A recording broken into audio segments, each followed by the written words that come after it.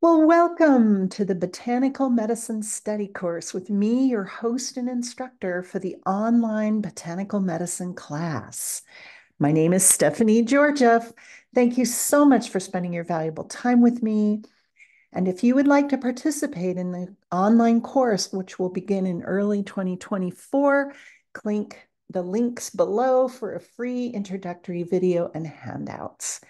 Now, on the day of this posting, it is Christmas Day for many of the world's Christians, and some sects celebrate in January. And since I was raised in an ecumenical household, we celebrated everything.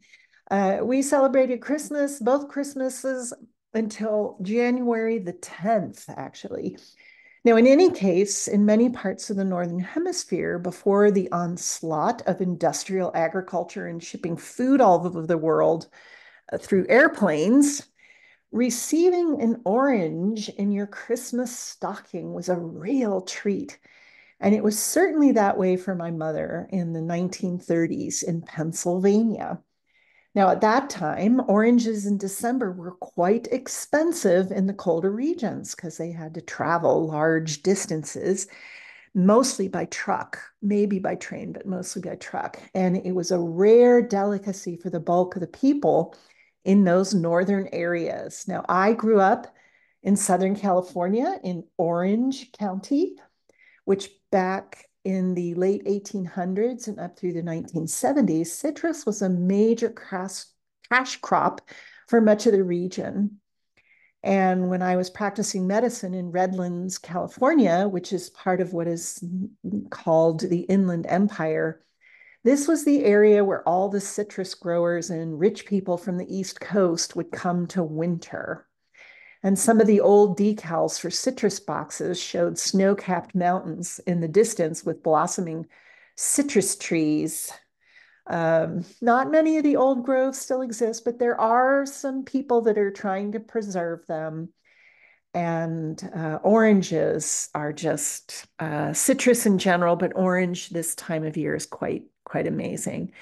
Now, when I lived in Redlands, I can tell you I'd never tasted such incredible citrus in all my life. And from December through April, it was citrus season. In fact, it is citrus season everywhere these incredible trees grow. And so this is the reason I chose orange for this week's Herb of the Week on the Botanical Medicine Study Course channel. And after the new year, we'll be exploring other types of citrus. I was actually going to just make this all citrus for Christmas Day, but I realized that the video would last about 4 hours. It's quite a prolific subject. So we're going to split it up. But for today, for Christmas, I hope you have an orange in your Christmas stocking. And for those who are not celebrating Christmas today, you can still enjoy these amazing gifts from nature. Now, the large citrus fruit of today evolved originally from small edible berries over millions of years. Now, citrus species began to diverge from a common ancestor about 15 million years ago. And this is about the same time that Savernia, which is also known as Chinese box orange, diverged from the same ancestor. Now, about 7 million years ago, the ancestors of citrus split into the main genus Citrus and the genus Ponserius, or it's also known as a trifoliate orange. And these have been hybridized with all sorts of different citrus, and they're used as root stock. Now, the estimates are made. The reason they know all of this, they weren't, intuiting it or something like that, but they were using genetic mapping of plant chloroplasts. That's a heck of a doctoral thesis, isn't it? And a DNA study published in Nature, the wonderful magazine Nature, in 2018 concludes that the citrus first evolved in the foothills of the Himalayas in the area of Assam, also known for its famous tea. and also in the Western Yunnan province in China and northern Myanmar. So that's where these amazing things started. Now, there's three ancestral original fundamental species in the genus Citrus associated with modern citrus. And this shows all the different places that these things have originated, this really interesting map. And there's all sorts of modern citrus cultivars, such as mandarin orange, pomelo, and citron. And we will be exploring those in future videos. So stay tuned. But almost all of the common commercially important citrus fruits, such as sweet oranges, lemons, grapefruits, etc., are hybrids involving these three species with one another and their main progenies. Now, there are wild citrus species which have diverged in the last 1,000 years or so. Now, citrus, and specifically orange, is a genus of flowering trees and shrubs, which is in the rue family, Rutaceaceae. And obviously, in this genus are all of our favorite citrus fruits. The only one we'll be looking at today is oranges. And as we can see, this is native to all of these places on the map. And the one that isn't included here is in Australia. And we know that different cultivars started spreading to Micronesia and Polynesia, and also Australia about 3,000 years before the Common Era. And then we know, because of these genetic chloroplast studies, that the citrus started moving into the Middle East and into the Mediterranean about 1,200 years before the Common Era. And this happened mainly because of the incense trade route. And as soon as things hit Constantinople, or the Bosporus, Asia Minor, that's when that became the gateway to Europe. And during the Age of Exploration, that's when things went into the Americas. Now, there are all sorts of citrus, and they're all delicious in their own way, but the guiding quality of citrus, and particularly it's the one that comes to mind with oranges, is vitamin C and bioflavonoids. And both of these substances are vital to human health. Now, anybody that's taken any kind of nutrition class, even in grade school, you will have heard of the disease of scurvy, which thankfully we really don't see these days. But usually you hear about a vitamin C deficiency that results in scurvy, where people are losing their teeth and they bleed and they don't heal and all kinds of stuff. And this was noticed in sailors during the Age of Exploration, when long sea voyages were the norm in trade routes between continents. And before this, the trade routes were always along the land. So you were never on sea for more than a few days. And so people didn't seem to have nutritional deficiencies until the Age of Exploration. Now, when they figured this out, what was causing the problem, it was basically a lack of fresh fruits and vegetables. Limes were given to sailors to combat the disease. And this is where the nickname came for sailors as limeys. Now, that's, what makes the orange so great. Now, obviously, in all citrus, there's vitamin C and bioflavonoids, but I think if we polled people, they would say, well, how do you get vitamin C? And people would say oranges, and they would be right. You would pass your nutrition exam. Now, there are many different parts of the orange which are used medicinally.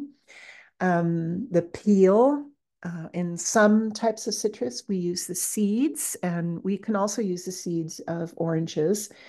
The essential oil, which comes from the peel, we can use the leaves, and we also use the flowers. And we'll see in future videos, the Chinese really get particular with this. But for the orange, these are the basic things that are used medicinally. Now, the sweet orange that most of us enjoy as snacks or will plant in our gardens or in container gardens is known as Citrus sinensis. And sinensis, you know, in Latin means from China. So this is a nod to the genetic origins of this delicious fruit. And if you go to some very traditional Chinese restaurants, much to the chagrin of most Americans, they don't really serve fortune cookies. They give you slices of orange. And there's a reason for that. And we'll talk about that. You know, it basically helps digestion.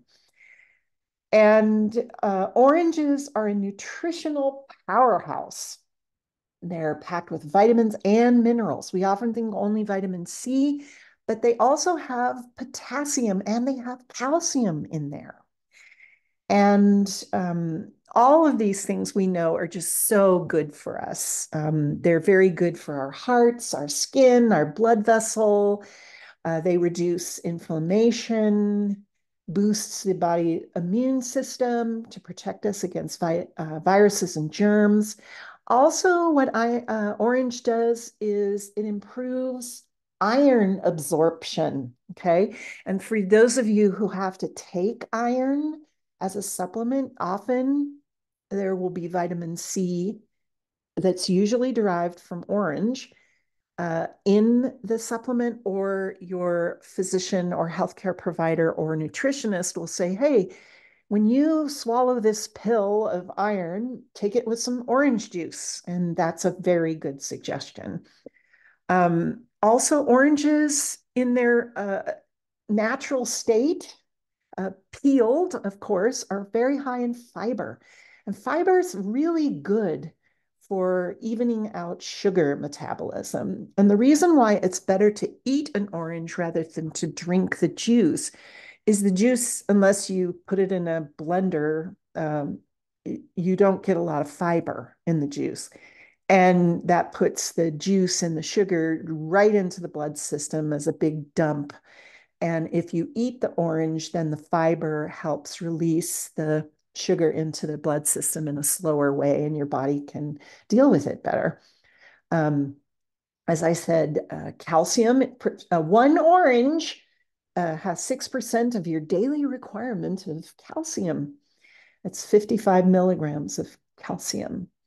And it also has vitamin B, folic acid, and folate, those different wonderful things. So this is a really good way to get your B vitamins in you, is through this. Obviously, there's natural sugars, which your body knows what to do with, and potassium, which is really good for your heart and your muscle function. And if you have hypertension, you just eat an orange. It's good for you. And it actually helps lower that. And we can see all of the different things that sweet orange does for you. Now, the orange peel, some people really like to eat orange peel. And we know that it has all kinds of amazing properties. It's antiseptic, it's anti-inflammatory, it's an expectorant, so it's good for coughs, getting stuff out of your lungs. It's good for getting rid of fungus. It obviously smells really good. Gets your digestive juices running as a bitter tonic. It's a stimulant. I don't know how this works, but it's a stimulant and a relaxant. And for those of you who were kids in the 60s and 70s and 80s, you remember those old Certs commercial. It's two things in one. So this is a stimulant and a relaxant all in one. It's also a diuretic and it helps relieve pain and it's antibacterial. Now, it's also helps get rid of fleas. And if you put in the bath water of your pets, do this outside because the fleas will jump ship in mass. But it's really good to put in there. And it's also, you know, it gets rid of germs and bacteria. And for those of you, people who are very vigilant about your cleaning products, you'll notice that orange oil is in a lot of those cleaning products, and that's why. It's a really good antibacterial, antiseptic, and it helps clean things. Now, the orange peel gives us essential oils. And most of the things that are wonderful about the peel are basically because of the essential oil. And as you can see, this is sort of redundant from the last slide. And it's really, really a wonderful thing to have. And orange oil is reasonably priced, and it's usually pretty safe to put on your skin straight. Obviously, do a little patch test. I don't recommend doing this to infants and small children, but do a little patch test. If you don't break out in welts and start hyperventilating, you should be fine. But the oil I find really, I just love the smell of orange oil. In the olden days, when I had a garbage disposal in my sink, I would always put orange peels down there to grind up, and it always made everything smell so wonderfully. It's really, really a nice oil. It's inexpensive, and I highly recommend having it in your essential oil collection. Now, the flowers of the orange tree produce wonderful products, and one of them is called neroli essential oil, and orange flower oil is the distillate, the hydrosol that comes from this process. And it's really lovely. It's also incredibly expensive, but one of my favorite essential oil companies, Oracacia, sells a 10% blend, which runs you anywhere from $10 to $15, and you get wonderful results from that. Um, and also, you can get the orange flower water. And usually, you can get that in Arab stores, Indian stores, and Arab stores. The Arabs use it a lot in their cooking. It's really delightful to add that. Um, it's known to help relieve physical aches and pains. It soothes agitated nerves. It's really good for the nervous system. It just helps calm you down. Topically, it's very good at healing scars and stretch marks. It helps tone the skin, reduces the signs of wrinkles. It also helps relieving itching and sensitive skin. So it's nice to put in baths or use the orange flower water like a toner or something like that. It's really good. I love the smell of it personally. Now, cooking with oranges is really quite delicious, and you can cook the whole thing. You can add juice to stuff like salad dressings or, into soups, or if you're steaming vegetables, you can also grate the orange peel directly into whatever it is that you're making. It's also really good in sweet as well as savory dishes. And those of you who really like Chinese food, orange chicken is really yummy. And so you just know orange is also really good with fish. There's a really yummy salad that I picked up when I was working at Copia in Napa, where it was sliced fresh fennel bulbs with orange sections and red onion and capers and smoked salmon. It was quite delish. So I've given you a link in the program notes with some wonderful orange recipes. Now, growing oranges is very versatile. You don't have to live in the areas where it originated, the citrus originated. You can grow them in pots. Now, for those of us living in Southern California, oranges are everywhere. They have nonprofit foundations that come and pick them because they're just everywhere. They're rolling down the street, and this is valuable fruits. And so they glean them And they'll say, hey, can we come and pick all your oranges for you? And obviously they'll give some to you, but nobody can eat all the oranges that you have on your tree. So they'll give them to homeless shelters and food pantries. But if you're living in a colder area, you can always have one in a container. And this is how people did it in Western Europe. During even Eastern Europe, in areas where it's rather cold in the winter, you take your orange trees out in the spring and summer and let the bees go to town.